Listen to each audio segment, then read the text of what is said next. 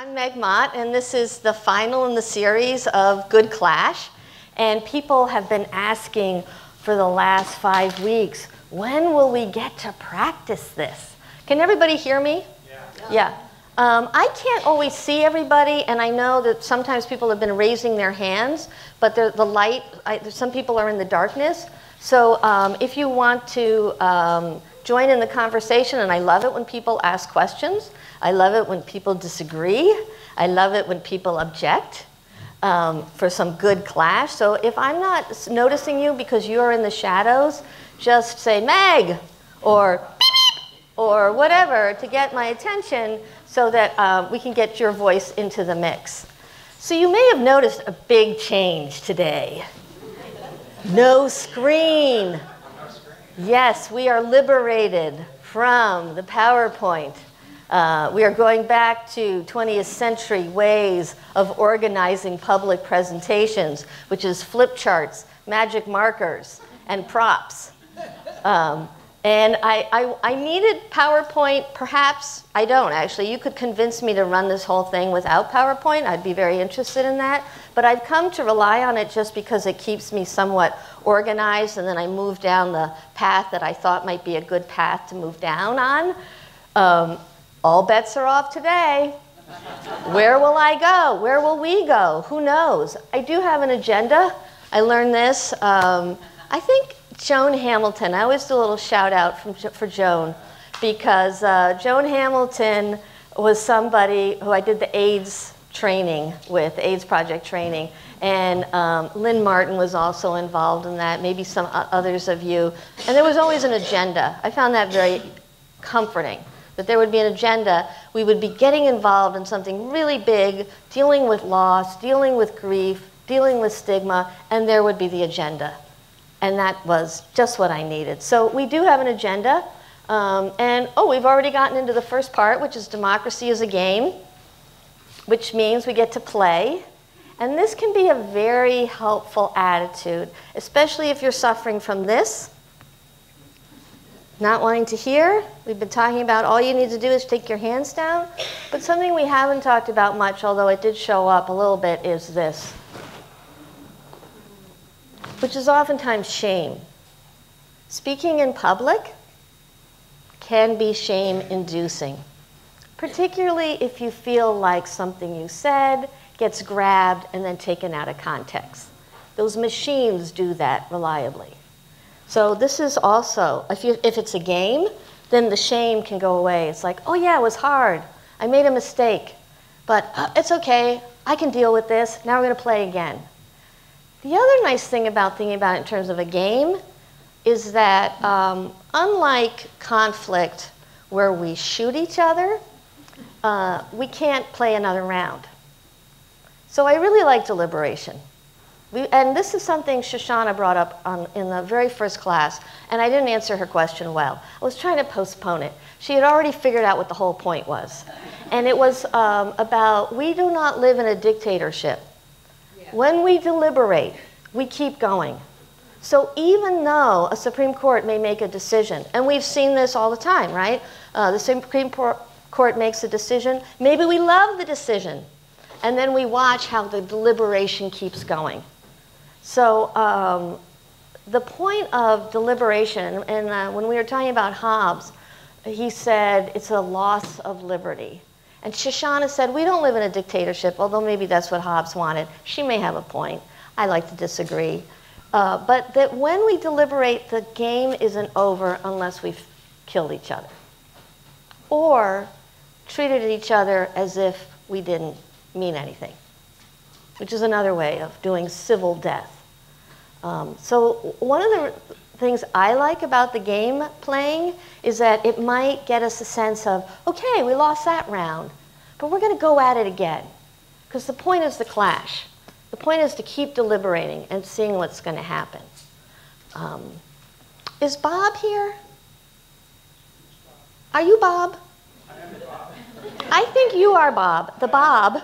You are the Bob who said, when I asked, what is the whole point of doing this? Like, what is the good? And you said it is to be able to speak here in public and not feel frightened for speaking. And that was also in the first class. And I just really wanted to reinforce that as much as we're able to play the game and feel like we can speak in public, this game is going to go just fine. So we are going to, right, a little bit, there's going to be a step-by-step moving towards deliberation. You can see I have some seats here. However, this is not going to be random. I will not force anybody to do anything they do not wish to do. And we will be doing some preliminary work in small groups to build these capacities to eventually get here. But I have a test first, because this is the last class. Let's see. Isn't this an amazing stage?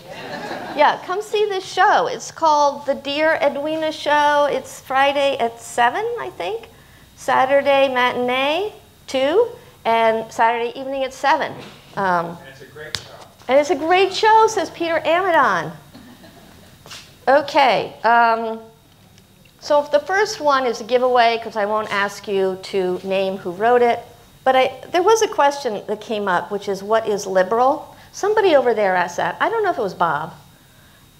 Somebody who usually sits over here wanted to know, you say the term liberal, and what does that mean? Because even that term is contested. And if everything is contested, then how can we go forward? Well, I found a very broad definition of liberal, and I wanted to offer it to all of you. This is by Edmund Fawcett, not an old guy, somebody who's still alive. I know I don't usually read from people who are still alive, but I like this, so I let him on the show. Usually it's reserved for dead people. Liberal is a search for an ethically acceptable order of human progress among civic equals without recourse to undue power. I'm going to read it again, yes. A search for, this is the problem of no PowerPoint. However, isn't it nicer in some ways not to have the screen? Good. Myra, I'm going to take that as a big vote, yes. A search for an ethically acceptable order of human progress. So an idea of progress is going to be important. We're looking forward. How can we be better?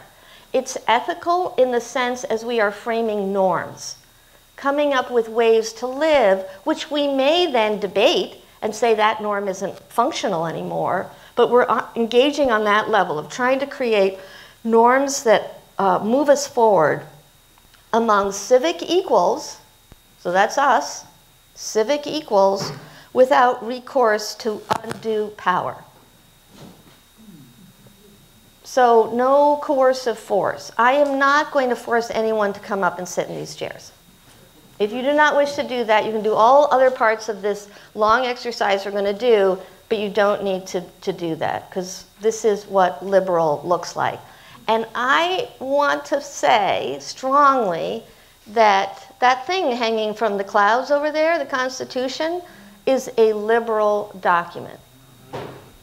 It is we the people, that's civic equals. It is doing everything in its power to separate factions, to separate power itself. That's the federal understanding. And there are constraints on all branches of government. And there are constraints on all government against taking away our liberties. Now, we have to hold on to these liberties. That's the big challenge. But this, I would say, liberal is a term that applies to the Constitution. Oh, and if we were wondering what our game's rules were, that's the rules of the game. Okay, so here's your first question. This is, can you guess who said this? If the people are not utterly degraded, although individually they may be worse judges than those who have special knowledge, as a body, they are as good or better. Anybody? Who said that? Oh, no, he's got to be dead. Madison is dead, yes. Who said that? What, Larry? Not Machiavelli. Plato. Close, very close, same time period. Socrates. No, Aristotle. Myra's got it. Myra won that. Okay. You ready for another one? Yeah. Okay. The emancipation. You didn't do very well on the first. But I think we can get better. I do think we can get better. Can everybody over there see me all right? Yeah.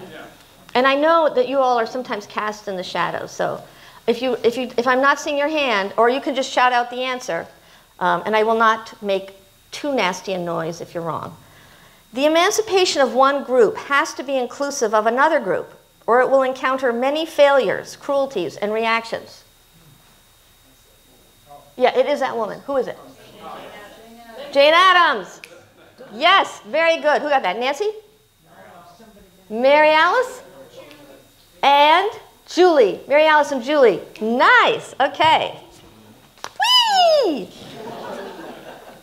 All right, this is a tough one. Hate is increased by being returned, but can be destroyed by love. He who imagines he is loved by one he hates will be torn by hate and love together. Does anybody remember? Gandhi? Yeah, it's like Gandhi, but Gandhi didn't show up on our screen. Remember those beautiful eyes? Spinoza! Absolutely, Spinoza. That's it. So important.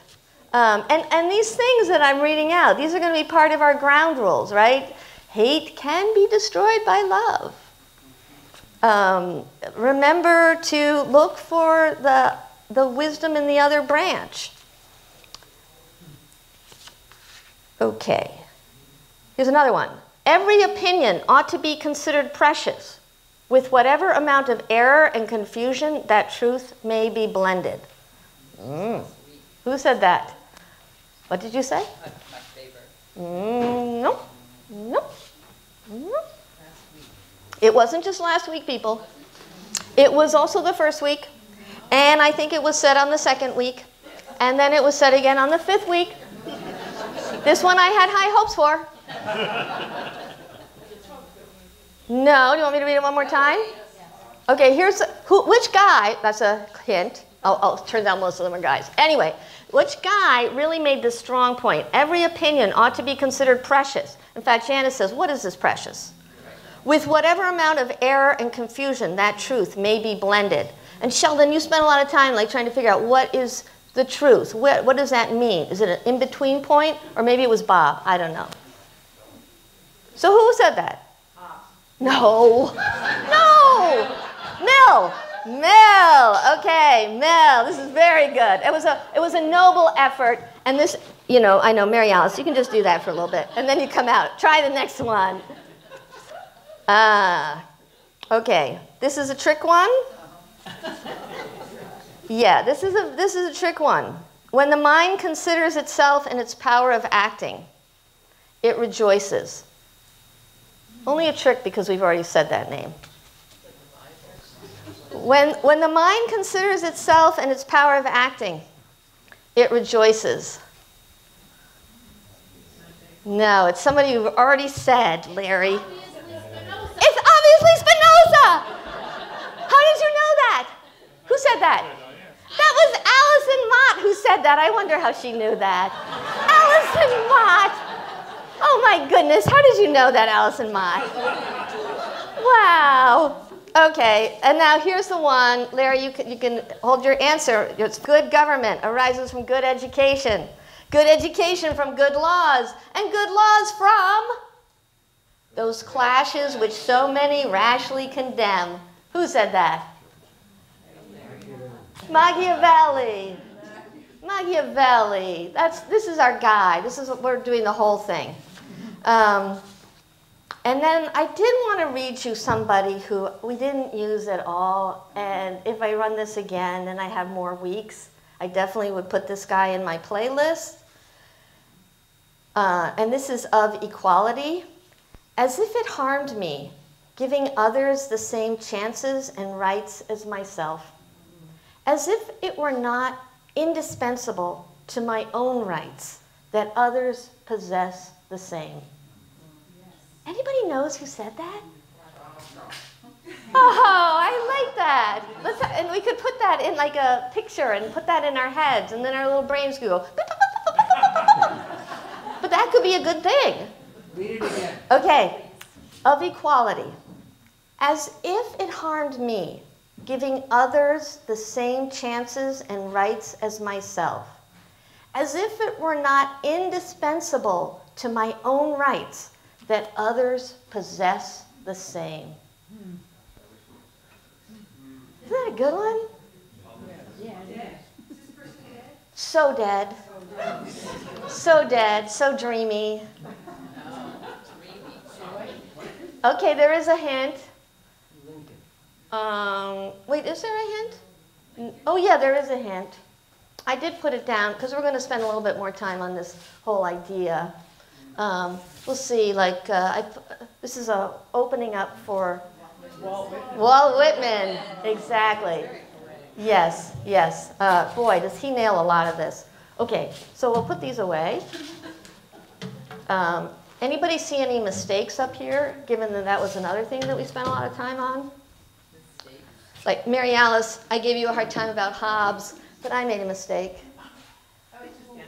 Yeah, well, it's always worth, like, just shoot it out there. See what happens. Yes, I knew. Okay, so anyway, you remember our little guy? Stay with the mistake.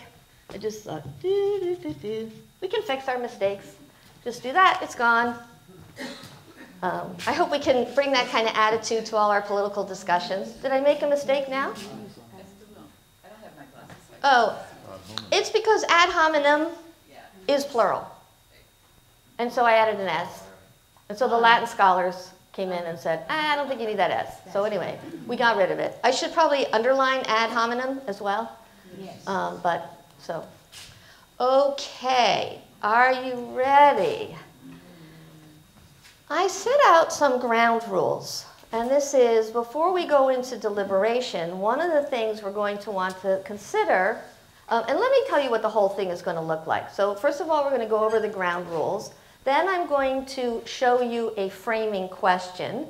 And I call them framing questions because a fair amount of effort needs to go into figuring out what is going to be deliberated. Deliberation always falls down when people have completely different understandings of what it is that is under discussion. I am using current topics that our state legislatures are focusing on for the first one. So we're going to look at New Hampshire's, we're going to look at Vermont's 24-hour waiting period for handguns. And the advantage for, at least this is my argument, the advantage to try and tying it to a specific piece of legislation is it narrows the debate. All of a sudden you begin to, both people on two sides of the argument will have a clearer sense of something very specific. When a bad clash is usually something monumental, such as abortions, right or wrong, or guns, right or wrong. As we talked about Jill Lepore, I thought that was so insightful how she said guns, abortion turn into murder if you're for it, or if you're on the left for one, it's murder. If you're on the right for the same one, it's freedom. If you're on the right for one, it's murder. Am I saying this right? And if you're on the opposite, it's freedom. So when we get to those large, large terms, those are very, very hard to deliberate. If there's a way to bring it down to something far more specific, that can create a bit of a boundary. That isn't to say get rid of terms like liberty or freedom, because those are going to be key. Yes, Edie? If we have 24 hours and he's already got a gun, who's going to enforce it? So Edie, this is so perfect. You see, you are ready to go, and this is going to be the next step, is exactly as you're going to be making those sort of arguments. So thank you, Edie. She just gave us an example of what the next step will be, which will be to talk to the person next to you or two people next to you, and just as for the last two classes, come up with, I'm not saying 7, 2 plausible arguments. So don't take, sometimes we have 2 things and then we say, well, that's actually the same thing. So you need to find 2 plausible arguments on one side and 2 plausible arguments on the opposing side. So that's going to be the next thing you do. And then so the small groups will have 7 minutes to figure all that out. And then volunteers will come up, so you won't come up here by yourself. A group of 2 will come here, a group of 2 will sit there. I will reach into my pocket, I will pull out a coin, we will flip the coin, and if you're heads, then you will argue in favor, and if you're tails, you'll argue against. And we will also turn off the cameras at that point, because when we get to the ground rules, that was a key piece. Because this will be online, and it's not a good idea to engage in deliberation in front of cameras in this time where people just snatch, and then reframe. So that's what that's going to look like, and I'm hoping that we'll be able to do 2 of these. But before we get started, even in our small groups, I wanted to go over the ground rules. And this we got from the Public Conversations Project in Boston. The groups of, I think they were all women. Some were pro-life, some were pro-choice. The terrible shootings had taken place, and they wanted to come together and stop the shooting. So I have just pretty much verbatim written down what the ground rules that they established. So this is going to be a key first one in talking about, if the first one has to do with the waiting period around guns, how are you going to be talking about guns? And when you're thinking about your plausible arguments on both sides, just watch as you're creating those that you're not using terms that would escalate the dissent. Turn it into a weird clash as opposed to a good clash. This one seems pretty obvious. Yes, Bob? For those of us who are challenged, would you, in terms of our vision? Oh, yes. So thank you, Bob. So the first one, yeah, use acceptable terms. No red flag words. No red flag words. That's a great way to say that. Do not interrupt, grandstand, or, here's my mistake, use ad hominems. So what's an ad hominem? Janice? Well, it means the argument's directed towards, to the person. Yes. It's a man, but you're arguing towards, you take it personally. Taking it personally, it's usually a personal attack. I'm sure, is there somebody in here who can mean, doesn't mean attacking the person ad hominem, attacking the man, right? I don't know Latin, I'm sorry. So that, yeah, you don't want to engage in that sort of activity. This one is a big one. Speak independently, not as part of an organization, and I'm putting that in parentheses, faction, because we did talk about those. That is becoming increasingly hard as people tend to say something like, well, as a member of, so as a lesbian from Windham County, who raises goats, I can say this. And for this reason, I think that can become problematic. That rather just to say, for myself, this is what I see. And to not ascribe, because of you're part of an identity group, you can only make these kind of arguments. That's also true for joining an organization. And this, again, may feel rather controversial. When somebody says something like, as a member of the NRA, or as a member of the Black Panthers, or as a member of even Black Lives Matter, or as a member of whatever the organization is, and there's a lot of great organizations out there. I'm all for social movements. They can be incredibly effective, but they don't necessarily give us the opportunity to think it out together, because it just becomes faction against faction. And then this other one is to speak away from cameras. So we will turn off the cameras when we're doing this part. Is there anything we wanted to add? I know Nancy last time said early on to be civil. I think you said that in the first class. Yes, you said, didn't you, Nancy? I think it was Nancy who said, like, don't swear. Don't use, that's what I remember. You have no memory? I'm happy to take the credit. Okay, yeah. So, and I know, that, again, this is contested, but to speak like civil discourse. Because we're civic equals. Yes, Peter.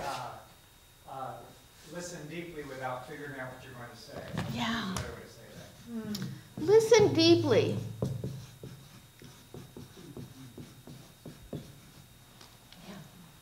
Yes, Thad.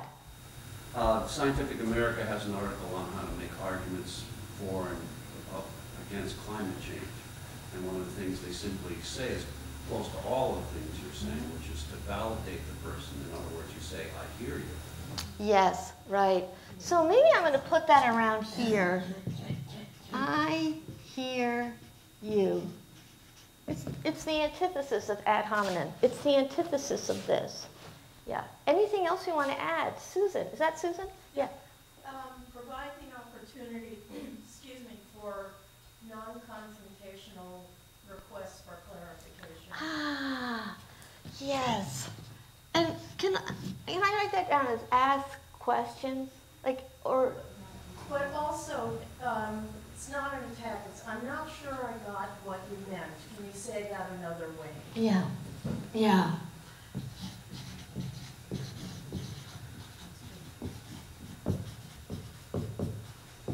Can you say that another way? Oops, I think I get feedback here.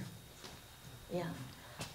Does that give us enough? Janice, did you want to add something? I've been reading recently, or I think I heard it on Being, the concept of listening generously, which is a little different. Deeply is a difficult concept, I think, to really get. Generously implies an openness. Yes. Yeah, so I'm adding, Janice said deeply gets at some of it, but then generously is another adverb that for her is very useful.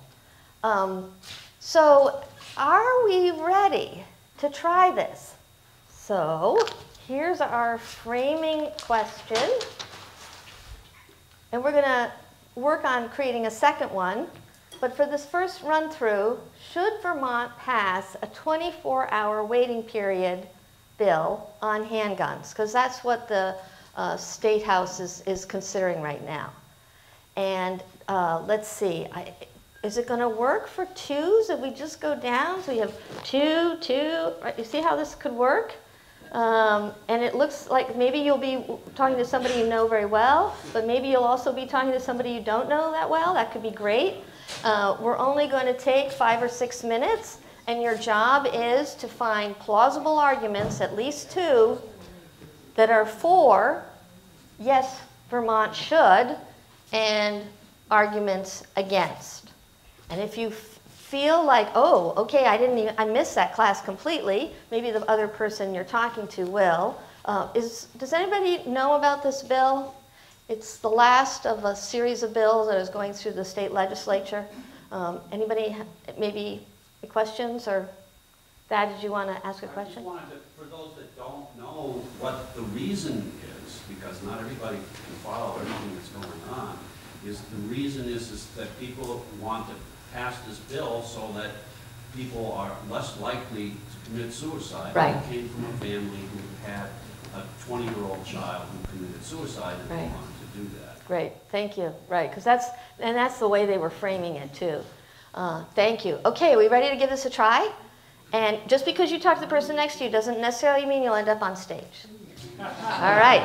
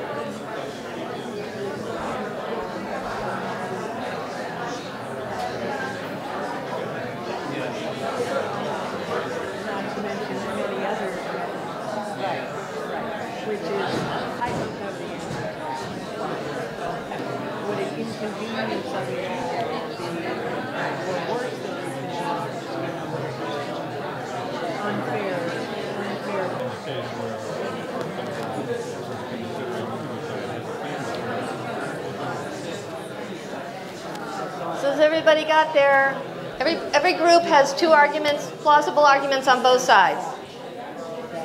Okay, I know it's tough. And we're going to do a slightly tougher one for the next one.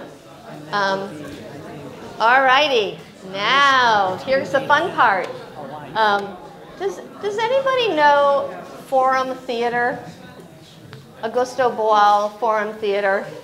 This is something that came out of Paulo Freire and a Brazilian educator who came up with ways, how do you build deliberation from the bottom up?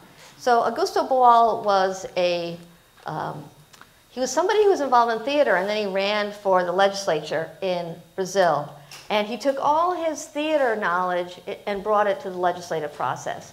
So when the Brazilian legislature, for a while, I don't know if they're still doing this, but for a while when they had a big policy, they would act it out. And they took all the different sides and they created real drama. So one had to do with passing domestic violence laws, I gather, from what I've read, and they would play out these scenarios, and then through playing out the scenarios, they began to see, well, what could be useful state intervention? And it seems like a great way to do a little deliberative democracy. The other thing he came up with is something called forum theater, and that's where we have these chairs like this. So there'll be this group here, and this is going to be the yes chairs. And we'll have these chairs over here, and these are going to be the no chairs.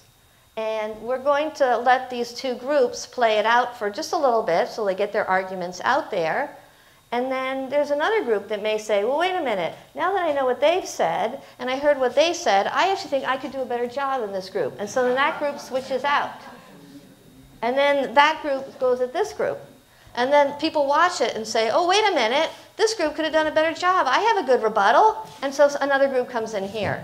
So we do this little round robin piece. This is, I like to do debate at Marlboro, and this is a fun way to sort of get people going with the debate. So when you start, you won't necessarily stay here for very long because other people may want to take your seat and make other points. That's just the way human beings are. We're a slightly competitive, ambitious lot. So I think we'll start to see this happen. Is there a group that's willing, well, I need 4 volunteers, which means 2 groups. Do I have a group that's willing to start? It's fun up here. Any tap dancers want to come? Yeah? Okay. I'm looking for some volunteers. I know, yes! Okay. Okay, well, you guys just come forward. We don't know if you're yes or no yet. Yes, you're going to come forward. And who's your partner, Spoon? Great, you're coming too. Well, I didn't know I was volunteering. Let me make sure it's okay. Are you willing to travel with Spoon? Well, we never had a conclusion, yeah. Okay, it's up to your partner. Are you ready to come up? Does that mean like you might? Or maybe you want to wait? What? No, she No. doesn't want to. Okay. I appreciate, though, the enthusiasm and the civic equality that just got worked out. I want to just give that a round of applause. Absolutely. Do we have another 2 people? Oh, yes, I see people going like this. Come on, you can do it. You can do it. No? It's going to be so much fun. Oh, Allison Mott and Peter Amadon. This is a big deal. Allison Mott is here today, and now she's coming all the way to the stage. That's so great. Okay, so let's see. What did I say? Which do you want to pick? You pick for us. Okay, so Just throw it. all right, I'm going to do it for them. Okay, so we're figuring out whether you're pro or con. What does it say? Pro. Pro, heads. Okay, that means you guys are con. Okay. All right, so the pros are here. And the cons are there. Excellent. And the question is, should Vermont pass a 24-hour waiting period before purchasing, sorry for that vague moment, bill on handguns? And we're going to begin with the affirmative.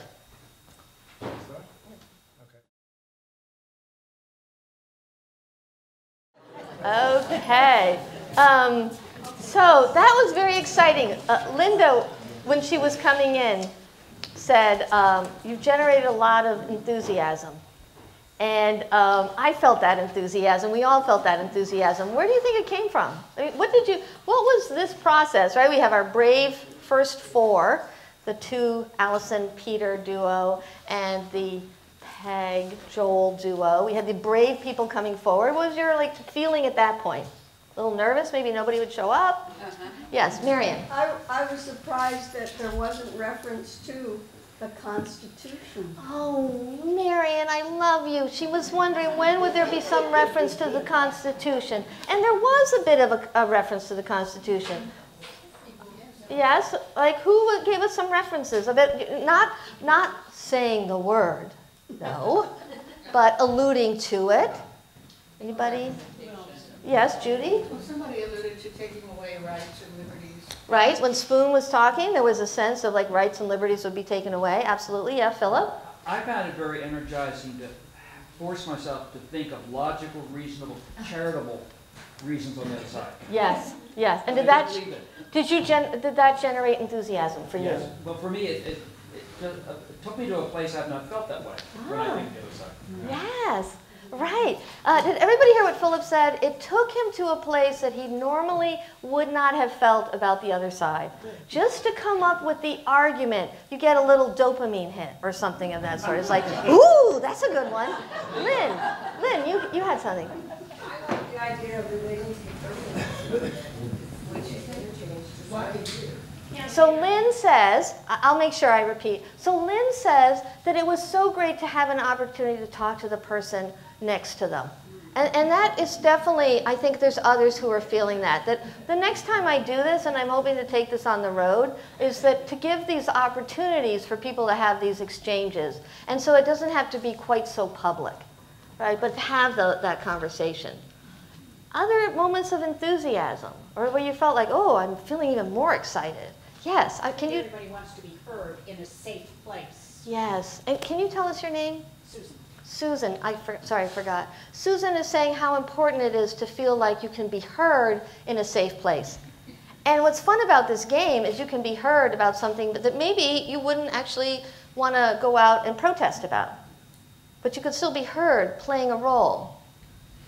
Yeah, Janice. I particularly liked the chafing Yes. places, that was really, they would be heard, it was weird. So Janice is saying she really liked it so what happened? Was it somebody switched over, Steve moved over, or somebody, or was it just when anybody moved over? When either one of them, Scott moved to defend. Scott moved to defend Elizabeth? Yes. Yes, right, exactly. What did you say, Scott? I was switched in twice. You kept moving around. And was that an enthusiasm feeling thing? Yes, yeah. Like, okay, there's these positions, but we move around in the positions. We're not chained to the position. No, we get to move all around. Shoshana, you had your hand up? No, I was going to say what Janice said. Yeah. Yes, and Janice has another point. Yes. No question. I'm curious if you can bring this to the U.S. Congress. So Janice wants to know if this show should go to the U.S. Congress. Yes. Maybe we can start in Vermont and go other places, right? Go to the Vermont legislature and then go to New Hampshire and to try this activity. Yeah. And I'm sorry, I don't know your name. Leanne. Talking about the format of what was here, when there are people up there having conversation, I think it takes a lot of the weight off the audience as far as feeling kind of like, instead of a one-on-one thing, I could feel much more comfortable participating in it, knowing that there was diffusion of many other people on the stage. So Leanne's point, and did everybody hear this, like when you have these multiple seats, and that the people are talking to each other, that feels like, you felt, Leanne, like you were more able to engage. Whereas if it's PowerPoint or you have the professor up there talking and doing that's a totally different kind of feel. Exactly. Yeah, this is a way to democratize it. Yeah, and we have a hand in the back. Oh, that's Scott. In reference to can this roadshow be taken to Congress, I think the problem is that those in Congress are chained to their chairs with money. Yes. And their livelihoods and their elections are dependent on finances. and so they are chained to their position and they can't speak as we did. Right, right. I mean, that is such an important point. Did everybody hear Scott about how the politicians are chained and there's money underneath the chairs, so they even have to, oh, I'm supposed to say this? Yeah, bad. I actually experienced good clash because I actually talked to Jean White, who probably represents a heck of a lot of people, or senator, about this particular subject. And she explained to me that the chances of any kind of this law going through was slim with 48 hours and long guns being involved in this. So she said, this is what's going to get through. This is our compromise. Yeah. This is the only way we're going to get it through. You're going to have to live with it. So I was quoted in, what do you call it, in Vermont Digger, right, basically doing what I shouldn't have done, which is, what do these people don't get about compromise? We're trying to do it. So that alienates them, so they're not going to listen to me now. So, but that is talking about this actual bill and how it went through committee, and talking to Jeanette White about the compromise and the deliberation that happened. And sure, for all the reasons that were put over here, it was not a great bill, but this is the best bill they could do. So we got a sense of what that's like. Perfect segue, and I'm going to go rather metaphysical. We're not going to forget the enthusiasm, because the enthusiasm is what, in my mind, makes metaphysics useful. It's like, oh no, really? I had all that enthusiasm and then I talked about metaphysics. But when you see where we're going, it actually can be very exciting. And I'm hoping, especially some of you who've talked to me aside about a sense of either despair about the current political situation, or a sense of the factionalism is so strong, the animosity is so strong, it's very easy to feel terrified and have a sense of powerlessness. And how we understand power is going to have a lot to do with our sense of powerlessness. So I'm introducing metaphysics as a way to reframe what power looks like. And I'm hoping will give you enthusiasm that you can take elsewhere. So first I'm going to start with Aristotle's chain of being. And his went, although angels, that may be more of St. Thomas Aquinas. But at the very bottom, and that's not a negative thing, are rocks, the natural world. And rocks have existence. And rocks have solidity. And rocks take up space. It's an amazing power that rocks have. As we go up, we go a little further up and we hit plants. So Aristotle was always looking at the natural world and wanting to organize it. Here's a plant. It also has something to do with the generative process. Plants are amazing. Don't we know that living here? We look outside and those little sticky green leaves of spring start coming out, and there's that sense of all new possibilities, all new power. So we had the rocks, we had winter, we had the solidity of the season, and then we start to feel this starting to happen. I always get intoxicated this time of year. Driving, oh, it's a bad thing. I know I'm in this rock of a car. Yes, we're using fossil fuels, but look at those leaves. It's just wild. As we keep going up, then we hit animals. Okay, besides their sticky green leaves, I do want to say something else about plants. They seed themselves. They reseed. That means they are cause of themselves. And they feed themselves. Or they, take the green they take the sun and they feed themselves, or they pull up the water and they feed themselves. They go onto the rocks and they feed themselves. Aristotle was really interested in these liminal spaces. Is an oyster a rock or a plant, he wondered? Or is it an animal? Oysters were very, very confusing to him because they just stay in one place, or a barnacle. What is this thing? Animals are able to move around. Now, I know there's some plants, I guess, who move, but locomotion.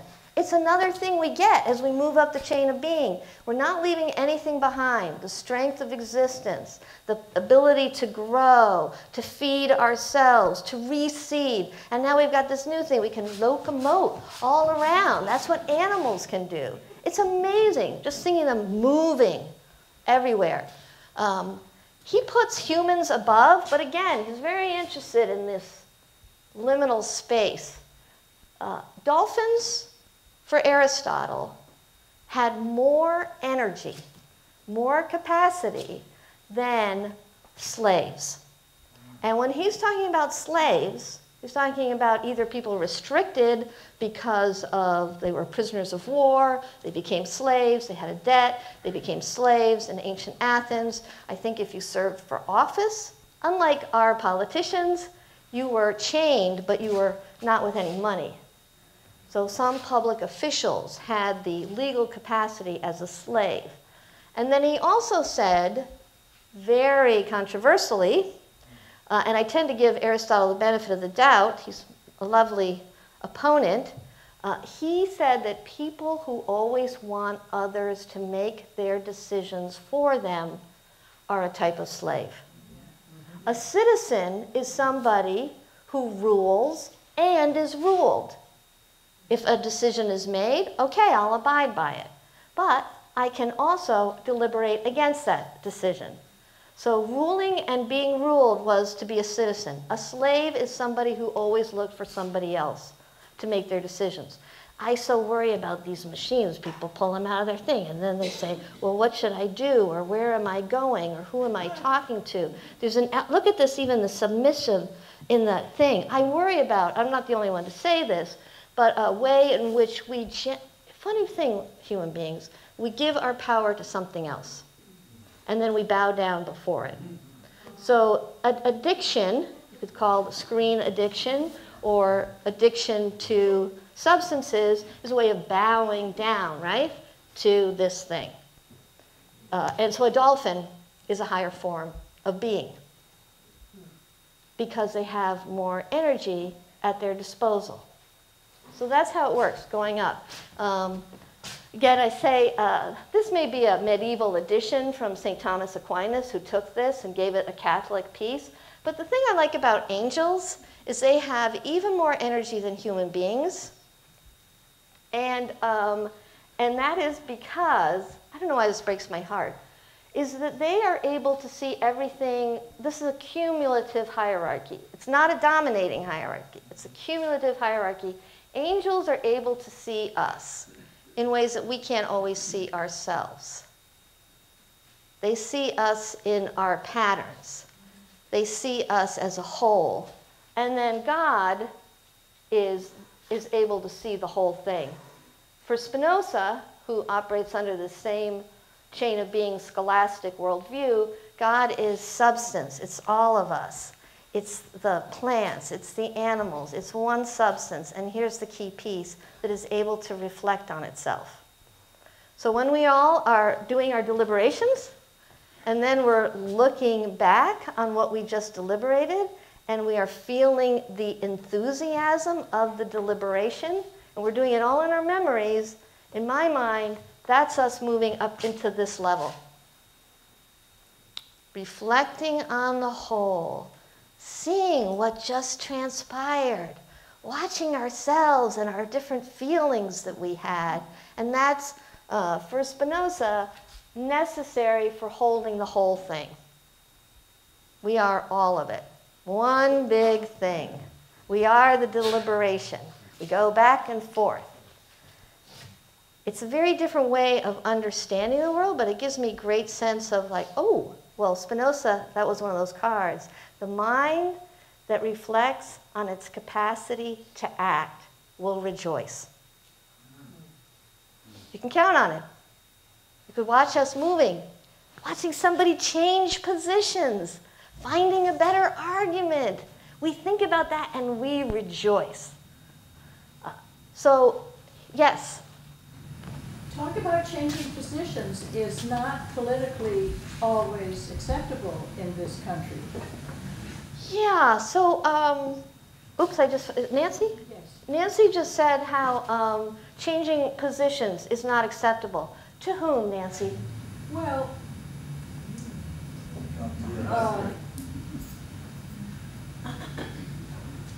all right. I'm going to say the T word. The T word. Oh, okay. So switching positions, you know, we might feel, okay, the T word, reference to the guy in the Oval Office. Yes, so how does that person fit into this? And are we only looking at that person?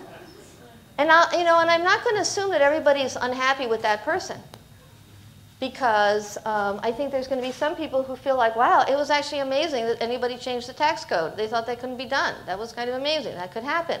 It was an action that happened. May not be happy with the results, but there was an action that actually happened. Criminal justice reform.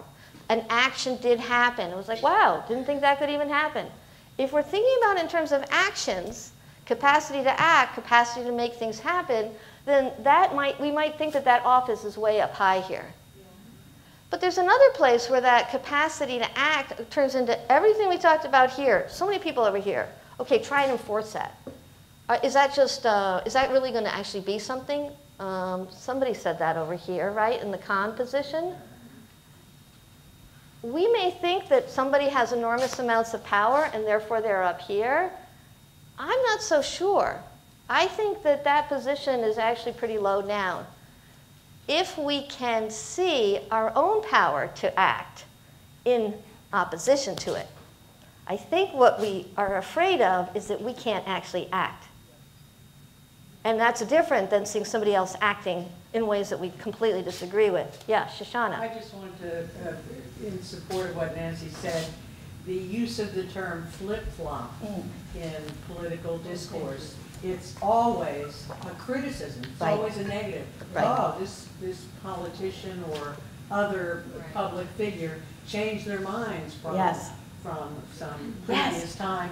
And it's always portrayed as a weakness, right? If not worse. Yes, right, exactly, exactly. Okay, so I want to give you another chain of being. And now maybe you'll understand why I've been hyping or harping on this other chain of being up here at the top. So I'm saying, this may sound heretical. Well, let me put it this way. Let's start. We have the rocks. We have the plant. Yes, that's true. We had our animals, our humans. They were deliberating. That was this level right here. These deliberators can then send things to a legislative branch or start deliberating what the legislative branch set out. So in some ways, this group does the framing questions for us, the legislators. And then this group creates all the energy. Then we have our top deliberators. I'm actually a big fan of the Supreme Court. Pat sent me a link to a C-SPAN, or told me about a C-SPAN interview, very recent, Justice Breyer, in which and I highly recommend finding that, Justice Breyer, just on C-SPAN. He says the American public does not understand what it is we actually do. We get all these different arguments. We get briefs and briefs and briefs, and we're looking for good arguments. And we're only looking at cases that the American public needs to have decided. And we may not get it right. Breyer was on some big dissents, Citizens United and Bush v. Gore. And still, he believes in the process, because the advantage of being in the dissent is you get to make a great argument, and then you don't actually have to deal with the enforcement piece. If you've won, to a certain degree, you've lost, because the truth will start to show all the problems in your decision. Whereas if you've written a dissent, you're getting some beautiful, beautiful arguments out there that people will perhaps use at a later time. So here they all are, and they are independent thinkers. They get here because they're independent thinkers. I know the Federalist Society is now like, ooh, we got another good one, we got another good one. But I'm going to play the game, and I'm going to say, by the most part, that they stay away from cameras. That's the big controversy. Why aren't oral arguments on television? Justice Breyer says we do not want to have the television because that, you know how that works? People will take a little snippet. And why am I asking a question? I'm asking a question not because I know the answer, it's because I truly want to find out from the lawyers who are litigating the case to give me, to answer a question that I legitimately have. So the media, I don't mean to make it like a nasty media, but it does seem that there's a major effort, or maybe it's this new kind of media, right, of like controversy, headlines. Did you see that Justice Breyer asked this question during this oral argument? That means tie him to a chair, we're all tied. He doesn't see it that way at all. So here we have our independent people, and they make their decisions, but they have to make it based on this. So that's God for me. This is where we go to try and resolve these issues, knowing that we are imperfect in our interpretation, but that's where we try and understand things. So Shoshana says, nobody understands and I'm not disagreeing with Shoshana. She pointed out how flip-flopping has become a pejorative term. So what does the Constitution offer us as a rebuttal? Amendments. Yes, and which amendment is so important if you're flip-flopping?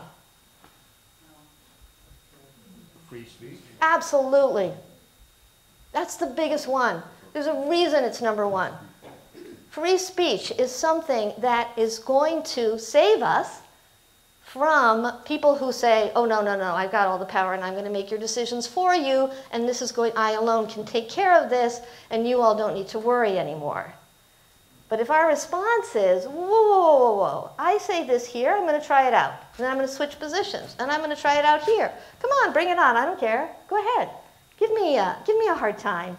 I want to try it over here. Back and forth. Yes, Bob. The flip-flopping issue, I just want to say, I think we remember Senator Jeffers and the decision made by our governor regarding major changes. And, you know, these folks have a certain courage that we will remember.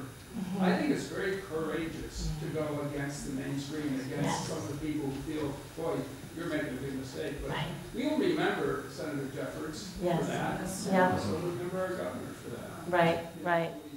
Yeah, did everybody hear Bob about we actually want people to do that. I think whoever said, I don't know if it was Leanne, did you, or somebody was saying when the person moved back and forth, that was the most exciting. That's us actually doing this work and not looking for how it's come across on our screens, which will frame it for us in a very specific way. Yeah. Pat. We brought this up before, the term stare decisis, which means, I take it to mean, as it has been, so it shall stay the same.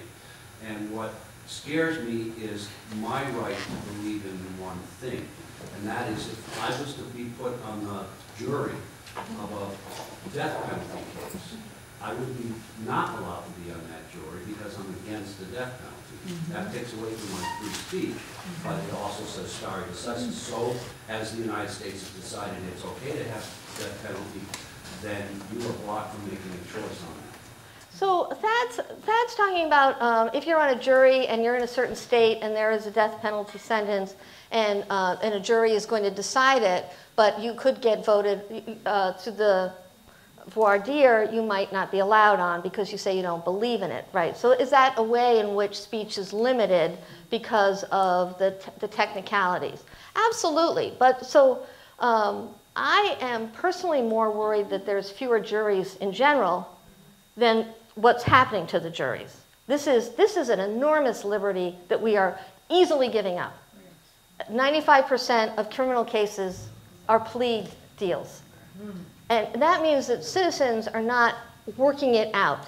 And because they're busy. I get it. If I get off jury duty, I think, yes, I won. Especially when it's a stupid case. I hate those civil suits. I've done terrible things.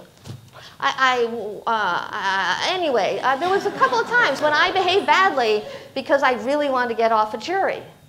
Because I had things to do. I had places to go. And yet, this is one of those key places. We have constitutional amendments giving people jury trials, right to jury trials. And if we give up on that, then we have just become, as Aristotle said, we want others to make our decisions for us. That's the hard piece here. Yeah, so I mean, that's why I see this chain of being as a very good chain of being as long as this level here is very active. Not legislators, not Supreme Court justices, ordinary people getting together, wrestling with the decisions, working really, really hard, having a good clash, and being willing to say, okay, I want to change my mind. You've convinced me. But that's where I see the work has to happen. And we all feel so animated. So it must be working. Nothing to worry. Yeah. Pat.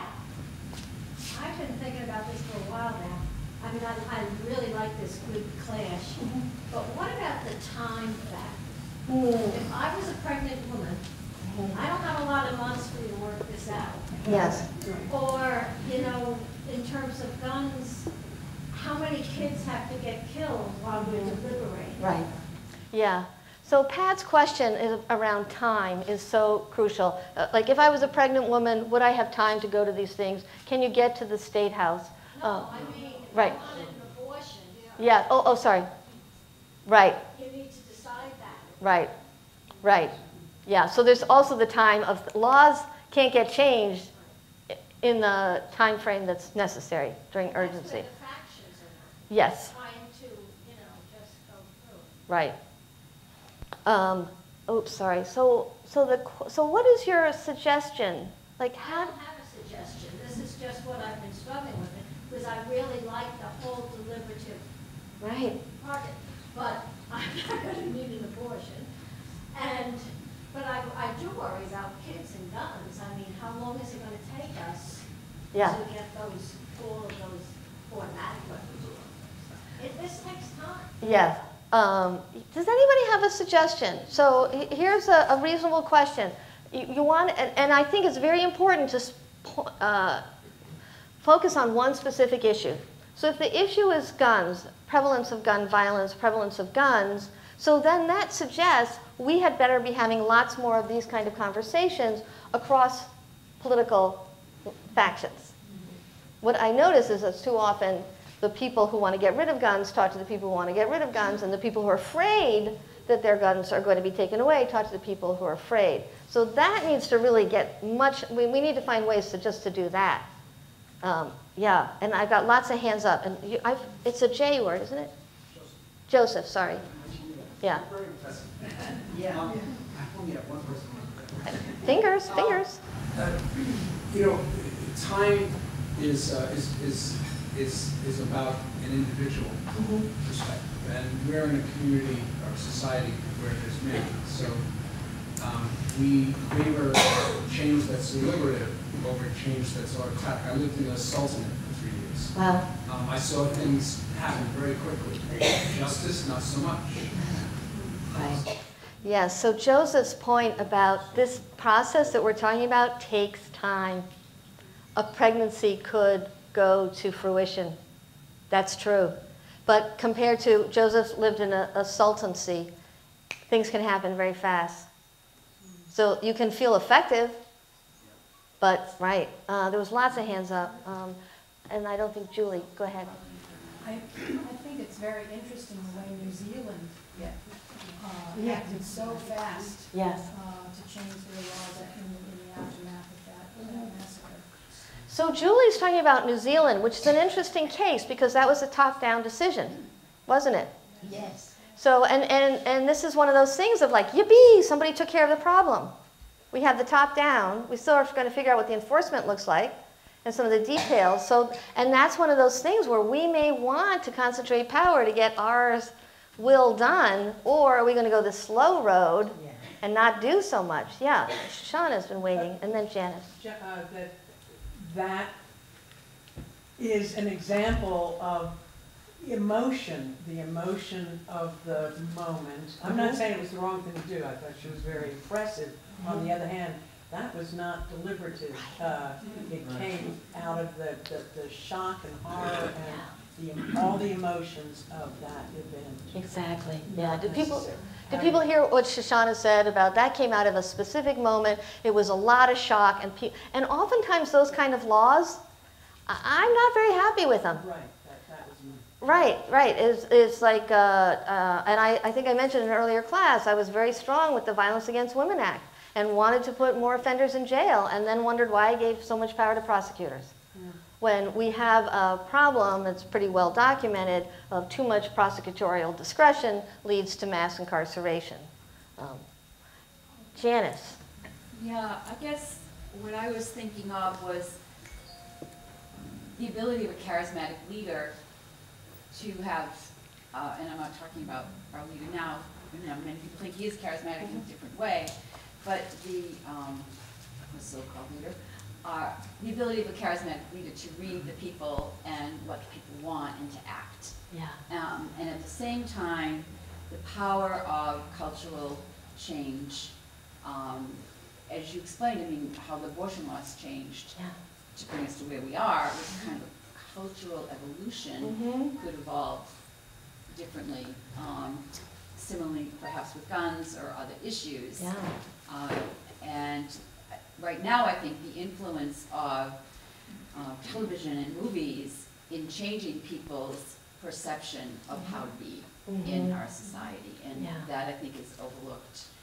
It's power for good and for good change. Oh, for good change? Yeah. Like using television? Well, like if you see a lot of diverse families on television, right. For several years, it's a popular show, and people kind of, I think that works to ameliorate the negative stereotypes that people have. Right. And what I'm hearing, so Janice is talking about, one is cultural change. How can you use cultural tools such as mass media to make some change? But then you also have the problem of television. Is that actually allowing us to do deliberation?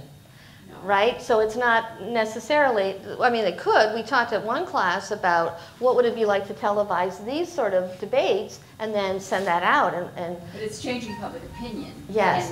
And perhaps people becoming more open and more informed. Right. And this is one where there's this idea, and I know this, like, if we have the right facts, and there was a bit of facts going on here with our deliberation, if we have the right set of facts, then we'll know what to do.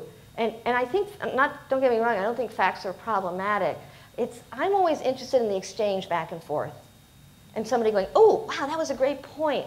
Lynn, do you have your hand up? Yes. I'm struggling with, because I do believe in deliberation. But what if you're dealing with someone who's out and out lying? Yeah. Either So, to you or to themselves. Right. I don't know. What would you do? I don't know. You know, do you listen, do you let them say whatever they want to say and then influence people, or I don't know. Right. And Joseph and Peter will have a response to that. I think the judiciary is for that reason, for the times when we do step out of the bounds of the law and then we consider the case on a case-by-case situation. So Joseph is saying, what do you do? Okay, first of all, here we have the deliberators, and somebody is not acting in good faith. They're intentionally lying and saying things that aren't true. So then a law could get passed, or it could go up the line. And so Joseph is saying, well, that's what the judiciary is supposed to do.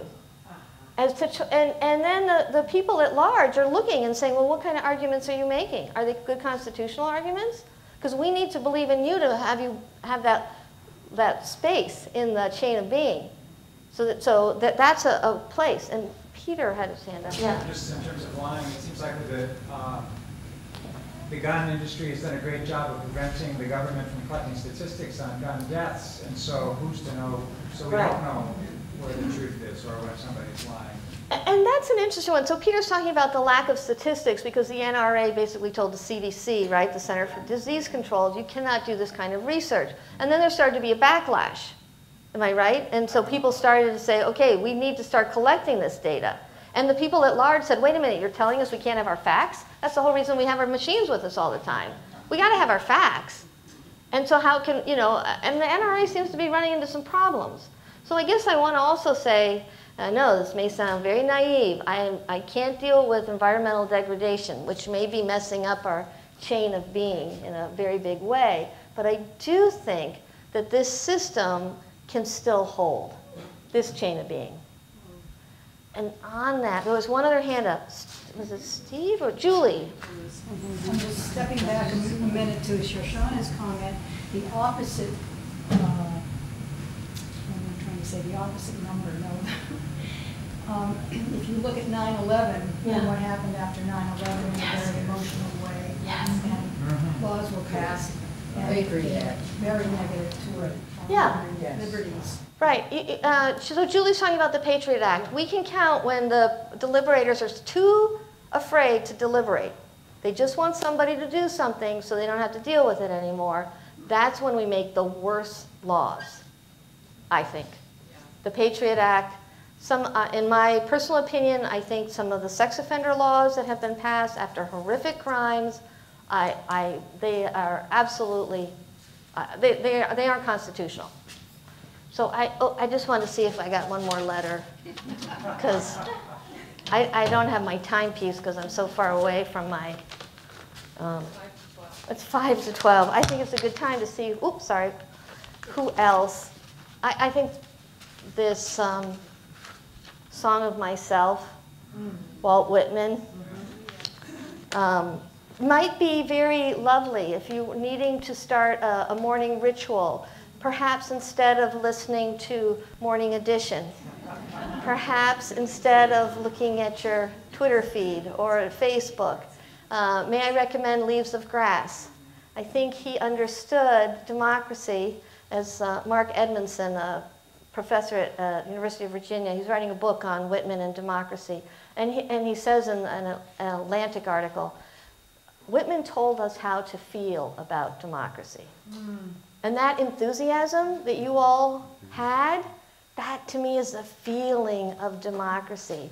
And when it's really, really good, it should shoot you all the way up the chain of being, to God or the Constitution, whichever you want. So I'm just going to read the very beginning. Or actually, would somebody else want to read? I know I'm mic'd. I don't have another mic. Okay. I celebrate myself and sing myself. And what I assume, you shall assume. For every atom belonging to me as good belongs to you. I loaf, and I just want that little shout out to Justice Douglas. Do you remember that? Yes. 9th Amendment, the right to loaf. That's how he read that. Also the right to privacy, but the right to loaf. I loaf and invite my soul. I lean and loaf at my ease, observing a spear of summer grass. My tongue, every atom of my blood, formed from this soil, this air, born here of parents, born here from parents the same, and their parents the same. I, now 37 years old, in perfect health, begin hoping to cease, not until death. And that little line, my tongue, my every atom of blood, he's a plant, right? Giving seed to himself. Creeds and schools in abeyance. Retiring back a while, sufficed at what they are, but never forgotten. I harbor for good or bad. I permit to speak at every hazard. Nature without check, with original energy. Yeah, just say it, Hobbes. Just say it. Just like Mary Alice did. Just shout it out. Just say something, and then stop. And this other little piece about the atom in all of us, that's really big. There may not be as many factions as we are afraid of, if we can think of it on that level. So, yeah. Joseph. An interesting footnote is to read the wiki on Whitman. He wrote Leaves of Grass over 38 years. He kept editing it and revising it. Wow. And he was actually banned from one of the federal offices during the Civil War because he was considered really out there. Yeah, yeah. So Whitman, it took him 38 years to write it? Yeah, and he was banned from federal buildings. Because various jobs, and one of them he was prevented from being promoted to. yeah, right, exactly. Yeah. Repeat, please. So he was banned from several jobs because of this kind. I mean, talk about incendiary work. It's not factional. It's not us against them. Probably the most radical thing you can do is to go up to the chain of being. This is a very divisive group. And even angels, right? Angels are divided. But up here, this is all the one big thing. There is no division. That isn't to say we're all going to be singing Kumbaya all the time. But we got to be able to hit that moment in our consciousness, I think, and then go back to the clash. Yeah. And not just stay in our factions. Bob. Could you possibly read that one more time without Yes. just now? Yeah, and that's how we'll end. That'd be useful. Okay. Yes, perfect ending. I celebrate myself and sing myself, and what I assume, you shall assume. For every atom belonging to me as good belongs to you. I loaf and invite my soul. I lean and loaf at my ease, observing a spear of summer grass. My tongue, every atom of my blood formed from this soil, this air, born here of parents, born here from parents the same, and their parents the same. I, now 37 years old, in perfect health begin, hoping to cease not till death. Creeds and schools in abeyance, retiring back a while sufficed at what they are, but never forgotten.